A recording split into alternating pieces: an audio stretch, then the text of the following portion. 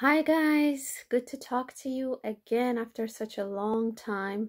A lot has changed since I last recorded a video, and today, for some reason, I felt this strong urge to talk about something that's very personal and dear to me, and hopefully God will allow me to talk about it. I wanted to write it down first. I wanted to have a better video set up. But I just said, no, today is the day to do it, because in our faith, as Shia Muslims and our Sunni brothers also believe in, this is the day of Ashura. You can look it up. I'm sure you'll find much better explanations than what I can provide. But basically, it is the day when Imam Hussein, the grandson of our Prophet, peace be upon him, was killed only 40 years after our Prophet died, because he single-handedly wanted to just stand for justice and what was right to him.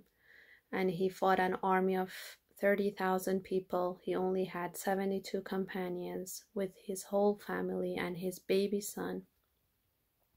They were all martyred within an hour. And to Muslims, he is the equivalent of a person who manifested love and his faith fully. And he sacrificed himself and all his family and all he had, his not only his belongings, but the people who were most dear to him, for the love of God. And as I said, you can find much more in-depth and better explanation online. Look up the day of Ashura or the name of Imam Hussein. But what I want to talk about today is not about him only. I feel like this year, we as Muslims have rituals for this very important day. We listen to songs about him. There is very deep, beautiful, meaningful poetry about him that we listen to every year. We go to our mosques. We give out food to the poor, and just as remembrance of him among ourselves, I cook today too. But this year in particular had a very strange, interesting, and honoring twist for me. And I felt like all the signs, maybe it was Imam Hussein himself direct me to it, love of God, grace of God, Holy Spirit, I don't know. But I feel like all the signs were directing towards Jesus for me. So today I want to talk about how I view Jesus now and how he entered my life and what I think about him. And I have an invitation for everyone to, well, let's just talk about them one by one. Let's not get ahead of ourselves. So what happened to me is, as a Muslim, we believe in Jesus Christ, peace be upon him, as one of our top 5 prophets. We believe there were thousands and thousands of prophets, but among the top 5, the ones who had the book, we call them the people of the book, the Christians and the Jews, are amongst the ones who had a holy book, who had a holy prophet, and we encounter them now. We are all from Abrahamic backgrounds. And for some reason, of course, because his name is mentioned with respect and praise of God, God talks about his life, details of the miracles that he performed.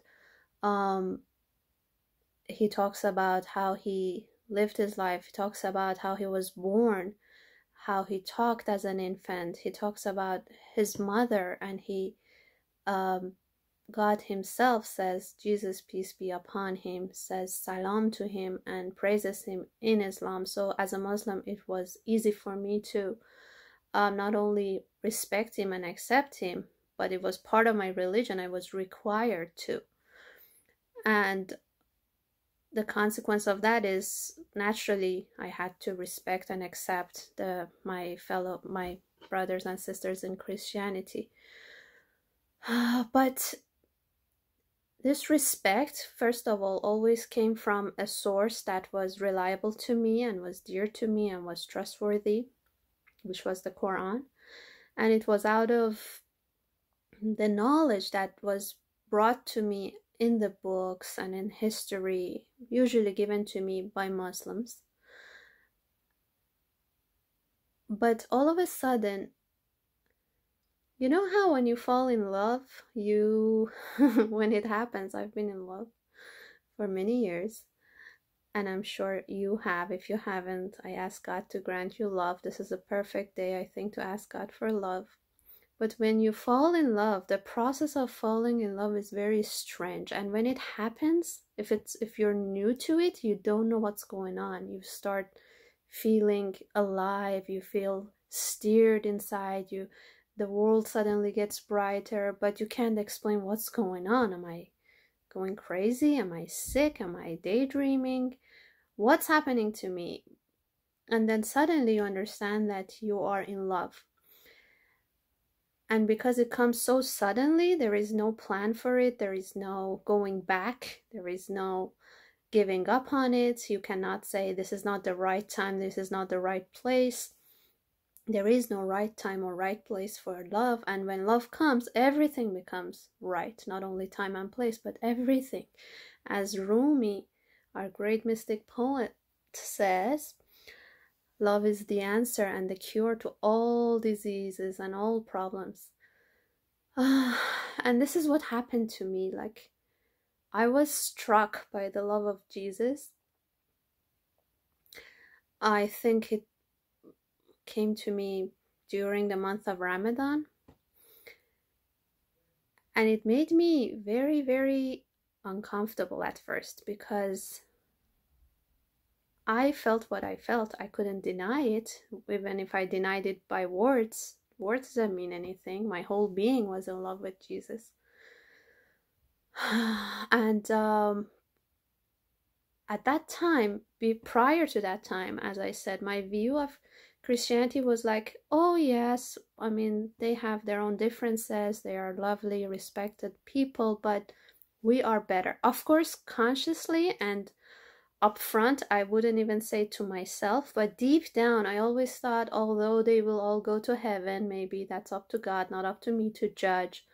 Although I think that there are parts that they misunderstood or misinterpreted, but what they have, we've got better. We've got the whole truth. We've got beautiful poetry, because that was the area of my interest. Beautiful mysticism.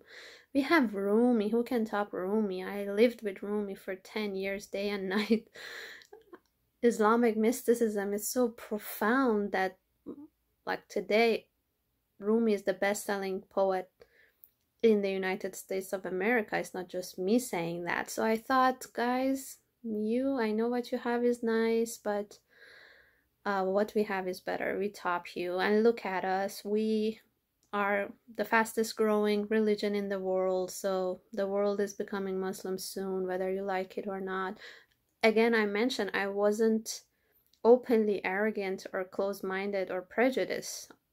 What I manifested was, even to myself, was that I love these guys. These are godly people. My book directed me to love them. But this was deep down, and only now I realize it, because now I am looking at it not through my brain, not through my knowledge, not through my mind, but through love. And in mysticism, love is not a feeling. Love is a mean of understanding, is a mean of obtaining knowledge, the most profound kind of knowledge. And I think I was honored by that. I'm not being modest about it. But it made me very, very uncomfortable. I was like, am I Christian?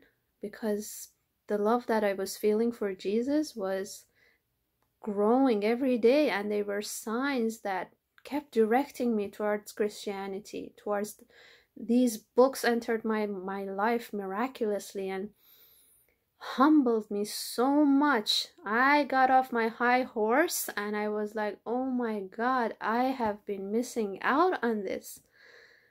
I have been depriving myself of this, because before, my way of research and getting to know these people was by watching debates.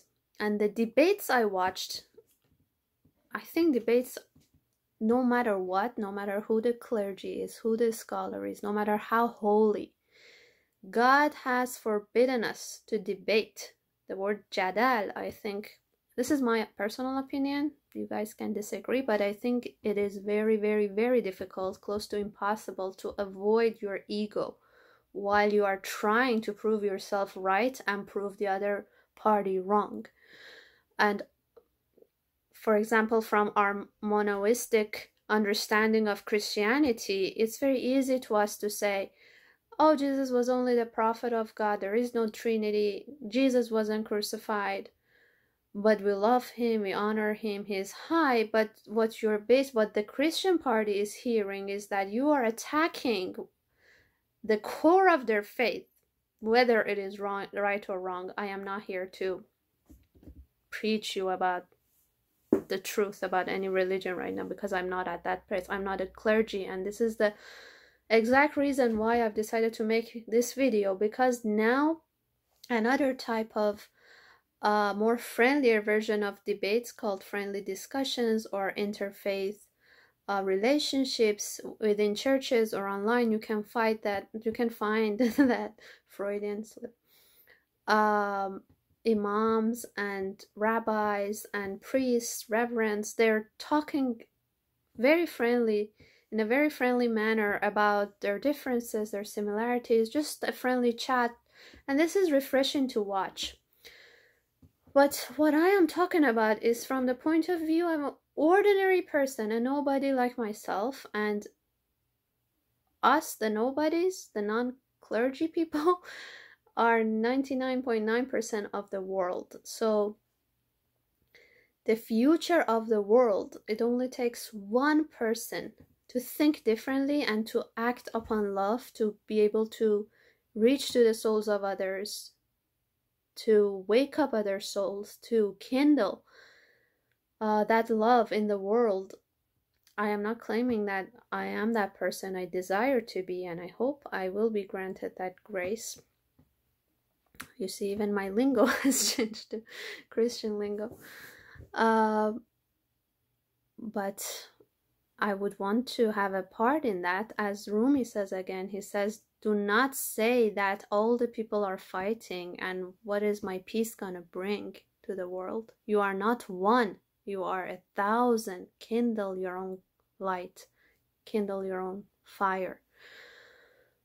So you are not one but 1,000. If we believe that Imam Hussein is the ark of salvation, he is the ark of salvation, not that he has the ark of salvation or mean to guide you. His being is salvation. Your being can become that too. Why not? And if we believe that he manifested love, Christians and Muslims believe that Jesus did too. We can become that. We believe that Jesus is the Messiah and he will come back. When God decides, his body will come back, but his spirit is alive and present. So is the spirit of Imam Hussein and every righteous man according to our scripture. So the spirit we can invite to our hearts and to our lives to be alive within us, to change us, to bring us the peace and beauty and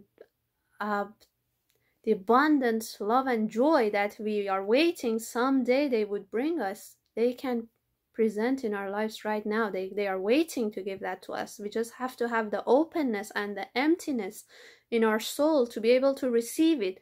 And when we're filled with answers, with ego, with, oh, I got this, I know this, with, I don't know, books to present to prove the other party wrong, there is no emptiness, there is no silence, there is no poverty, as the mystics said.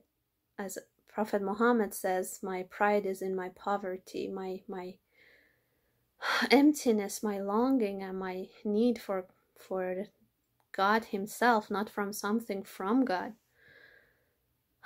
And so yeah, it is very scary to open your mind and heart. We always talk about it when it happens to you. For me, it just happened to me. I didn't choose it. It's very scary because you are brought up with things that you hold very holy and very, like, there are areas that you shouldn't even talk. Like, I used to cringe when I heard the word Trinity. Like, okay, nice, good for you. I don't want to deal with it. I don't want to hear it. That's my red line. So when all of a sudden you feel this love for the other party, and you feel honored and you feel touched by it, it is scary. It, for me, was scary. I felt like, oh my god, am I becoming Christian? So most of us at this point would rather to either turn our backs or just ignore it, just try to repent to God, or find flaws and sins that has led up to this, because these are words that I shouldn't be believing it. But then I realized that, I mean, the essence of religion, when Jesus is praised and mentioned with details of his life in my book, in my holy book, God is inviting me to also love him and praise him and use him as an example and talk about his love. I should be honored to love Jesus as I'm honored to love Imam Hussein. And their essence is the same. They said the same sentence. Jesus as Imam Hussein said the same sentence. Imam Hussein said, is there anyone who would help me? And so did Jesus to the disciples. He said, is there anyone who will help me? And they're asking us the same question. If we say yes, we are not saying yes to particular people or to particular way of thinking, the school of thought or a person. We're saying yes to the truth, to God, because this question is asked God knows how many times in our lives. And to my Christians brothers and sisters, I want to say,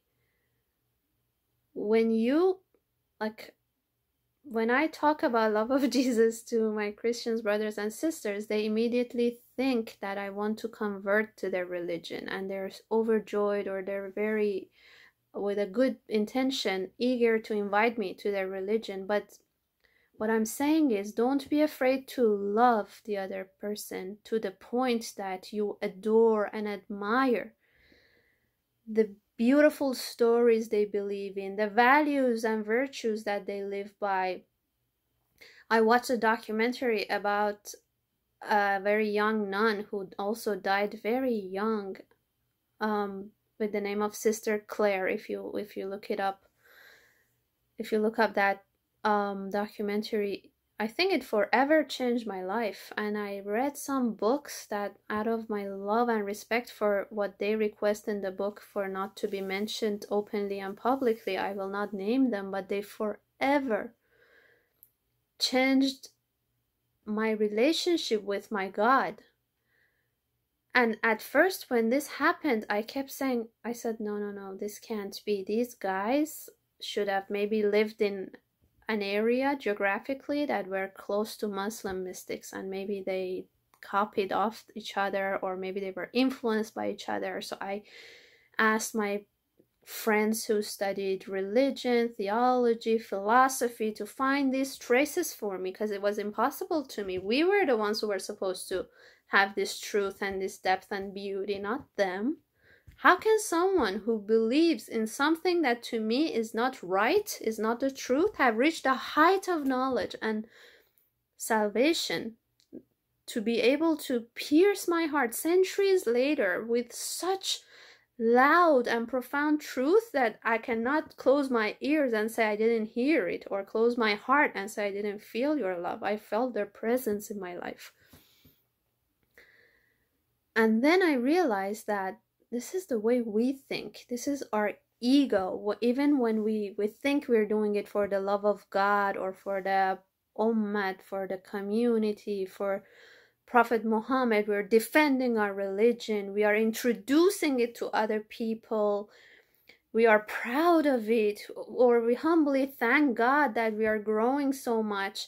But yet, if we are honest, in our conscious, if we confront ourselves, we see, no, this is us serving our ego. We are happy that there is one more person added to our team. When we watch a debate, we are eagerly and excitedly watching to see if the imam would beat the rabbi, or if he has a smarter answer that shuts them up and everybody looks at them in awe. That's the sole reason we watch these debates, really. We are not there to really learn, because if you're there to really understand, I don't think it's possible. Even, I mean, this is a big sentence for me to say, but I don't think when we create that block of prejudice, even God's mercy, even God's grace cannot penetrating. Not that he cannot, but he will not. This is not his sunnah. You have to have an open door. You have to have that emptiness to be able to receive knowledge, not the way that you want to be gift wrapped, or the way you order from God's brochure that send me knowledge through my sources, through the things that I believe. When you open your heart, God will reach you in strange ways. And it's impossible to have fear and prejudice lead you and accept light and knowledge and truth to reach you. Because I think fear, if it's not fear of God, it is fear of shaitan most of the time. And yes, so I was influenced by people. I was really touched by Christians who celebrate the day of Ashura with us, who mourn for Imam Hussein, who make documentaries about Imam Hussein, like the documentary called For the Love of Hussein. It's available on YouTube too. They give us their churches. They invite us for talks to their churches, for the friendly discussions. They even turn their churches in the month of Muharram. Some of them do this, whether in Iran or in the US, to give it to Muslims to mourn for Imam Hussein, and they mourn with us.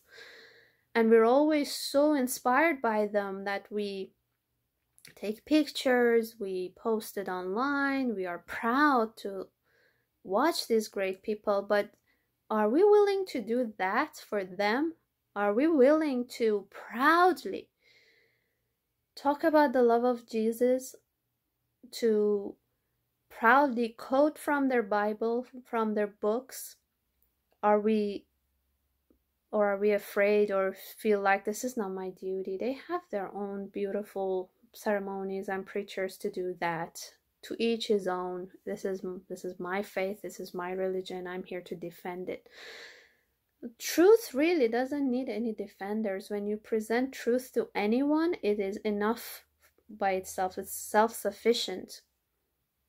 That's why when the disciples and the pupils of Imam Sadiq they asked him, how can we present Islam? How can we present the Quran to the other faiths and other countries? What should we say? In what manner should we approach them? Imam Sadiq alayhi salam says, please don't. Just present the truth. Just present the Quran, and that is enough. So, yeah, and now I have a baby girl. When I go somewhere to a party with her and she's offered sweets or candies, she always wants to take the whole dish. She never gets one or two, no matter how much you instruct her or punish her or tell her off. And I think some of the behaviors of kids we can look up to, and we can use as an example for us, that if you deprive yourself of this beauty that is around you, if you don't take it all, taking it all in doesn't mean accepting it or converting to it or betraying your own faith. You're not betraying anyone. God mentioned every prophet in the Quran, not every prophet, but the ones that we know today and we see around us, to give you a green light that it's okay. Not only it's okay, but you are doing what God is doing by praising them and accepting them and loving them. And I hope for all of you to be able to feel this without fear, and to this is me making this video is my way of openly and publicly confessing that I love Jesus. You guys be my witness. And it's an honor to talk about him, to quote the stories of his life, and just to receive his grace. Grace is a concept that we also have in Islam, but the focus on it in Christianity is more bold, I guess. And to me, my conception before was that Christians are very too lax, too easygoing, that someone else died for you on the cross and now you're free to do whatever you want, and don't worry, you'll go to heaven no matter what. But when now I'm reading their resources and listening to them talk about it, I see such humble, beautiful point in this that is completely the opposite of what I thought. What Christians believe is that their deeds can never be good enough or complete enough, and their being as sinful creatures is not ever going to be perfect or clean enough to be worthy of receiving God's grace, or to receiving perfection or heaven or God's grace. So they will always need extra help. And that is the most humble thing I've ever heard. The same thing we believe in Islam, that you cannot reach that height. God's love, perfection, salvation, whatever you want to call it, that's height, and that end point is not a prize, is not a reward giving to you for your hard work. Because no matter how good of a person you are, or even if you pray your whole life, it will never even come close to the blessings of God, to any of them, even the ones that are simplest in our minds. So I want to end with just reading you one beautiful passage from a book that is written even before Islam came, by Saint Denis. And you be the judge, guys. You be the judge of our similarities. This is about tanzih, about how you take away God's attributions, because God, laysa kamithlihi shay, there is no one like him. And then what you're left with is darkness, not light, but the darkness that only God can penetrate and hold your hand and teach you more. So it's a short passage. I hope you enjoyed as much as I did. The title is God is the cause of them all. God, who is the cause of them all, is none of the things we can understand. And so we who have begun our denials and removals by reaching the highest of the things we can understand, say that God is neither soul nor angel. He has no imagination or opinion or reason or understanding, nor is he reason or understanding, nor can he be described or understood. Moreover, and here we are moving from high things to low, he has no number, order, greatness, smallness, equality, likeness, unlikeness. He neither stands still nor moves, keeps silence nor speaks. And if we turn back to the highest matters to end our denyings there, we assert that he has no virtue, nor is he virtue or light. He is not life or substance or age or time. We can understand nothing about him, nor is he knowledge or truth or kingdom or wisdom or singularity or unity or Godhead or goodness, nor in the sense that we understand spirit is his spirit. There is no sonship or fatherhood, nor anything else that is known by us or by anyone else. He is none of the things that have no being, none of the things that have being. None of the things that are known know him for what he is, nor does he know the things that exist for what they are in themselves, but only for what they are in him. Nor is there any way by which we can reach him through reason or understanding. He has no name. We cannot know him. He is neither darkness nor light, error nor truth. Speaking generally, there is no affirmation we can make of him, nothing we can deny of him. When we attribute something to him or deny any or all of the things which he is not, we do not describe him or abolish him, nor in any way that we can understand do we affirm him or deny him. For the perfect and unique cause of all is of necessity beyond compare with the highest of all imaginable heights, whether by affirmation or denial. And this surpassing non-understandability is ununderstandably above every affirmation and denial. Let me try this last sentence one more time. And this surpassing non-understandability is ununderstandably above every affirmation and denial. May the love of Imam Hussein and the love of Jesus be with you through your life in this world and the other, and may their spirit be present in your life. Thank you for listening to me. Goodbye.